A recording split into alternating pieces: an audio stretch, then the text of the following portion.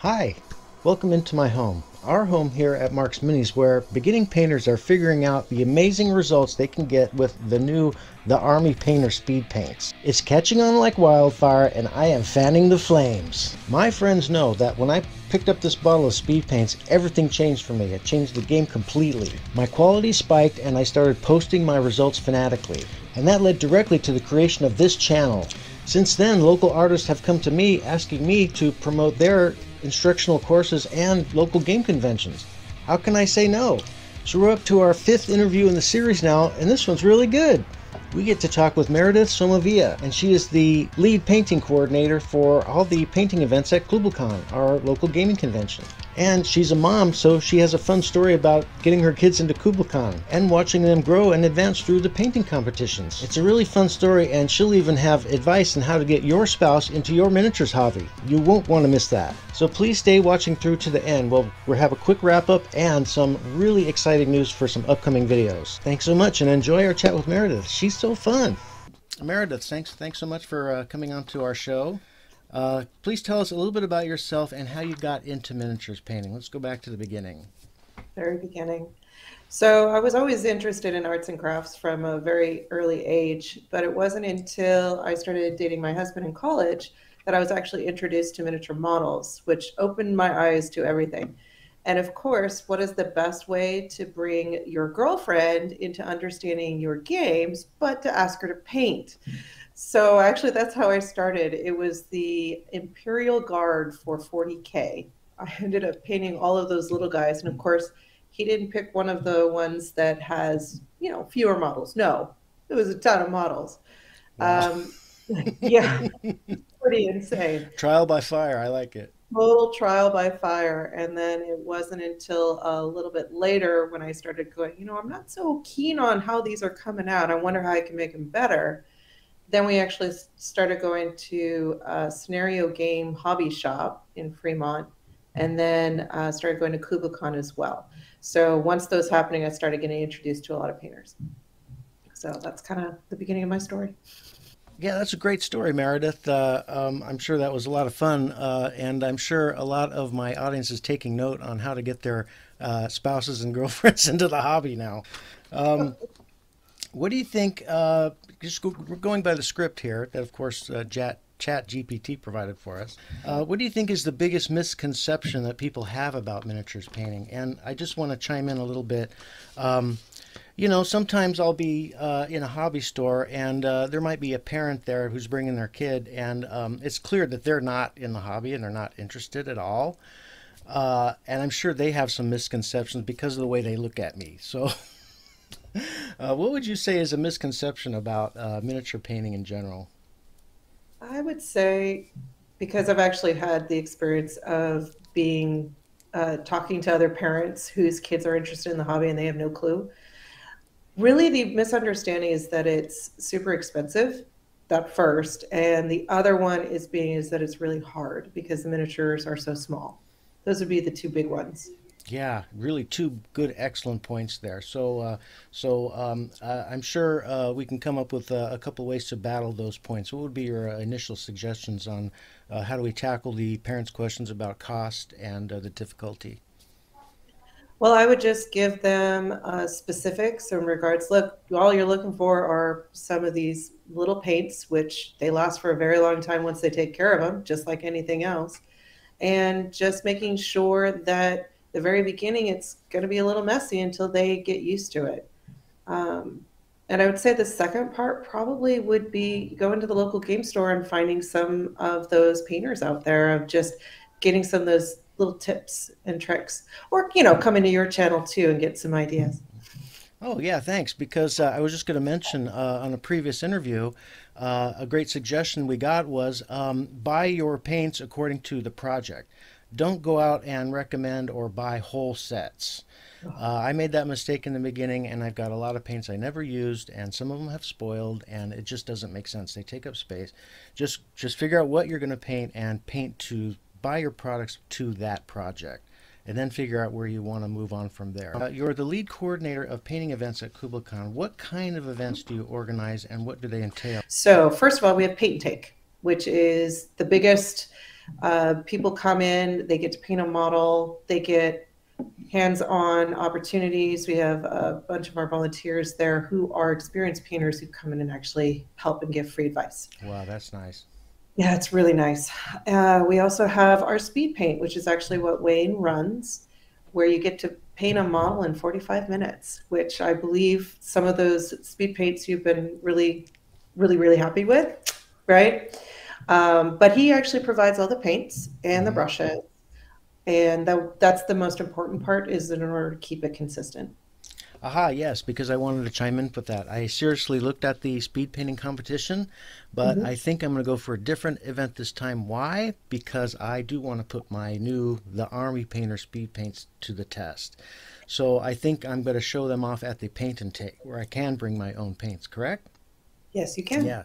So I think that's what I'm going to do. When I go to KublaCon, we'll try to make a video of my experience at the paint and take, and we'll see how these speed paints hold up to my competition, shall we say? So Oh. yeah, that's going to be fun. You're gonna like that video.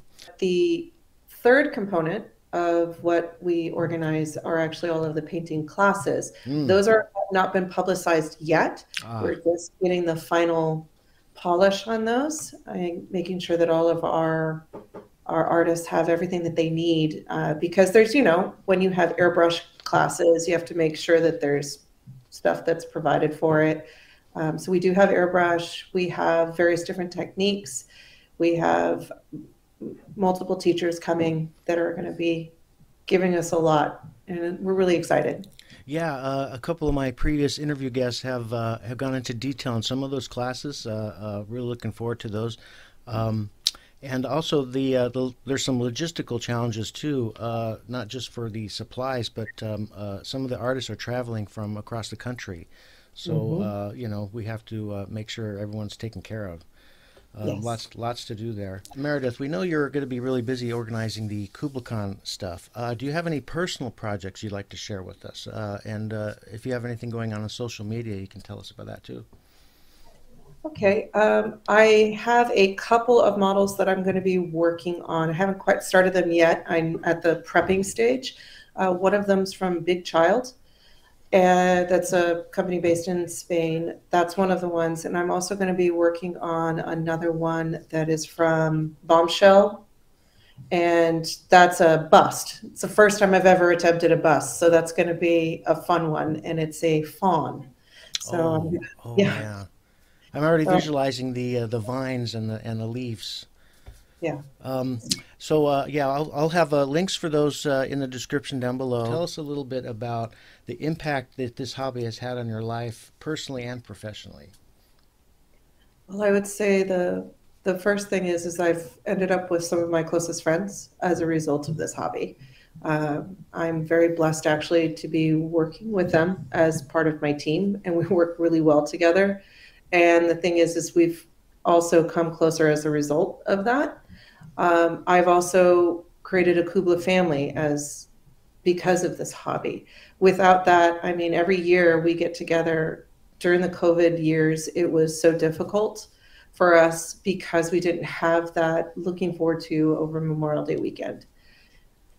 It's also really me personally, it made it possible for me to see that I could create something so beautiful that with just paint and a model. If you have a chance to post up that picture of the Hephaestus model with the guy with the orange cape, I never thought I'd be able to paint orange. You don't even think about that when you go out there and you go and you look at these models. You go, oh yeah, they're pretty nice. But then all of a sudden, when you go into that china shop or wherever and you see the painting, and you go, wow, I can do that now. Oh, they could have done this. So I would say all of that as a whole. So it's the family component, but also it satisfies that creative part in me, which as being a vice principal, you don't get a lot of time.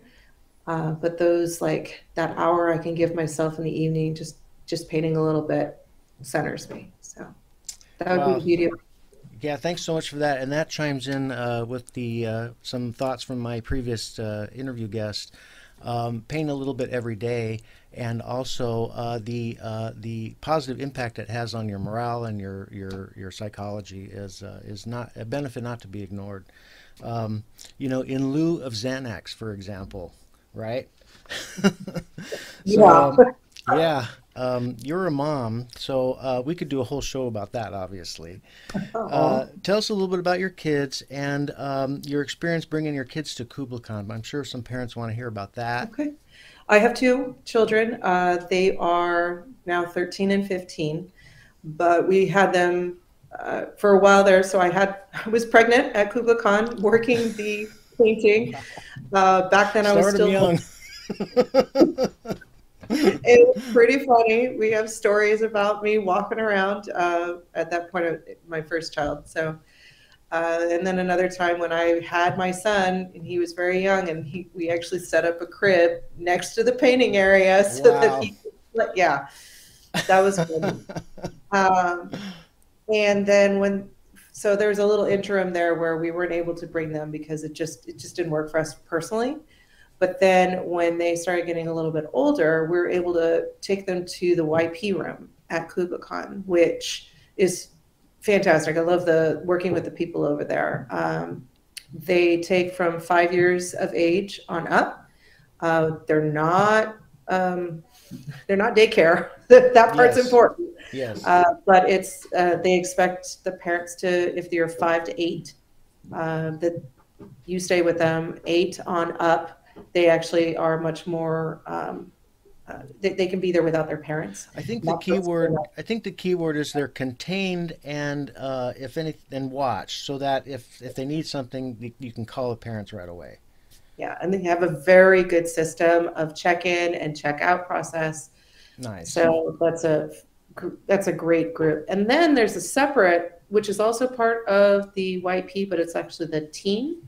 And so that's for the 13 on up. So my son will actually be able to join that this year. My daughter has done it before. And they come in, sign up for a game and leave. She got to play some role-playing games that we never played. And she kept going back. And they're up super late. And we don't worry about it because we know that they're safe. Awesome, awesome.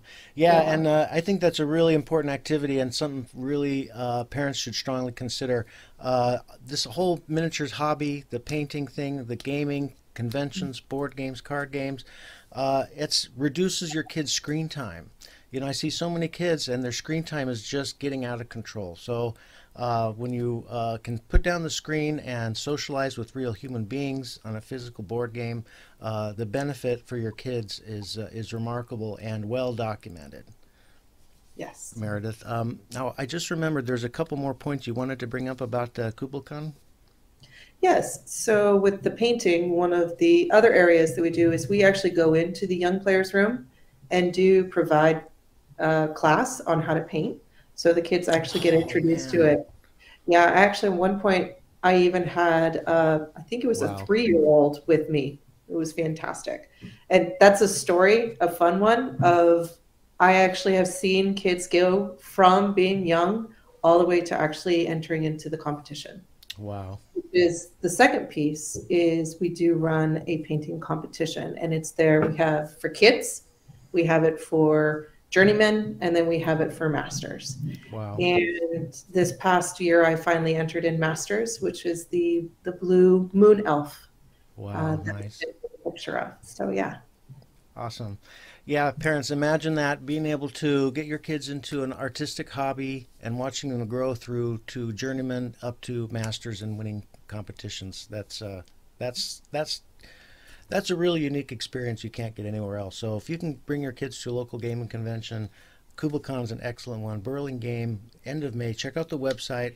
Links below. Also, the images are around us. Um, Thanks so much for taking the time to speak to us, Meredith. That was a lot of fun, and looking forward to seeing you at KublaCon. That this is going to be great. thank you, and thank you for Hey, having thanks me. for staying with us to the end. That was so fun chatting with Meredith. As a parent myself, I know how fun it is to get your child into the same miniatures hobby that you have right now. But there's only that brief window of time, and then they're off doing other things, and you'll never get that moments back again. So if you have kids that are in the hobby and can paint, this is the convention to bring them to. KublaCon, Burley Game, end of May. Tickets for painting events go on sale May 1st. So also note that this convention is within the 60th anniversary of the Doctor Who franchise. We've got a couple of excellent speed painting projects lined up with the Doctor Who spin, and we're going to show you some new tricks with speed paints. You definitely won't want to miss that. So please, if you find any of this content enjoyable or informative, please let me know with a like and subscribe. Thank you so much, and we'll see you next time.